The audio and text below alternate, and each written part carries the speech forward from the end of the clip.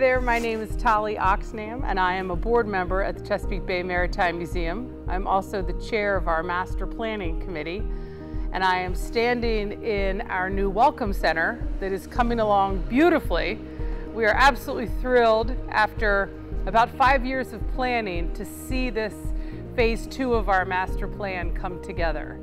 We have exhibit space, we have this incredible entrance to the museum that really didn't exist before in this capacity.